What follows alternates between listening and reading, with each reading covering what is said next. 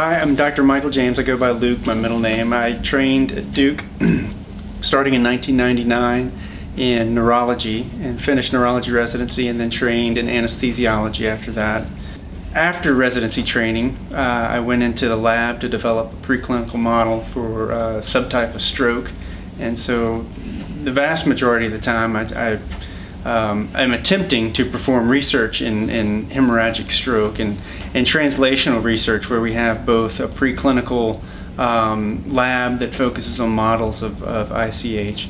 I don't know that you can well. I think you have to get used to a level of doing the best you can with all the variety of different things that you might do.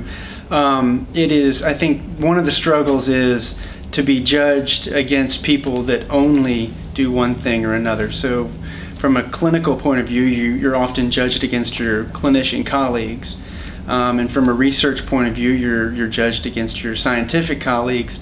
And if they don't perform clinical work or perform scientific work, it's an unfair judgment, but it's one that exists, and you have to struggle and make your peace with it. So it's difficult to do it all, and I certainly wouldn't recommend to people necessarily to do this.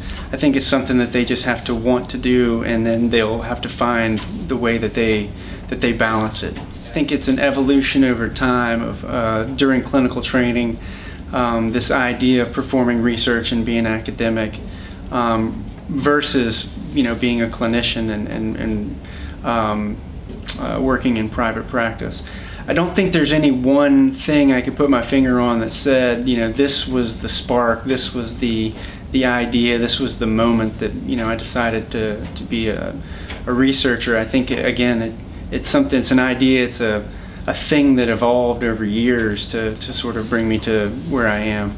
My experience is that you must be resilient, and there's a lot of rejection involved with research in terms of writing grants and having them critiqued, and writing manuscripts and having them critiqued, and coming up with ideas that you might want to focus your research on and having that critiqued and focusing it down.